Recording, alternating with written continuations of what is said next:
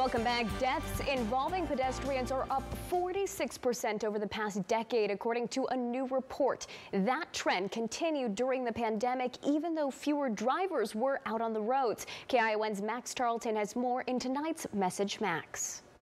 During the pandemic, pedestrian deaths have been on the rise. Back in November, an elderly woman in Missouri was crossing the street to vote when she was hit by a car. She later died at the hospital. Instances like that are happening more and more around the country. A preliminary report from the Governor's Highway Safety Association found the pedestrian fatality rate rose 20% in the first 6 months of 2020. It's disconcerting.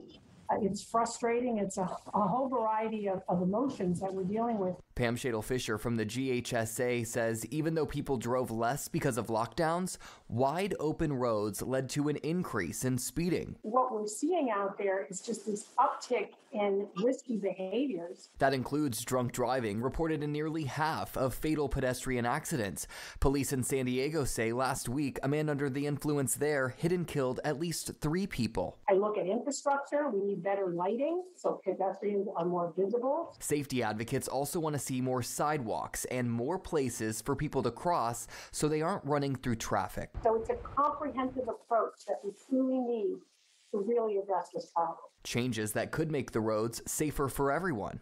Here in Salinas, police yesterday cracking down on speeding in neighborhoods, catching drivers going 45 in a 25-mile-per-hour zone. Max Tarleton, KION News Channel 546.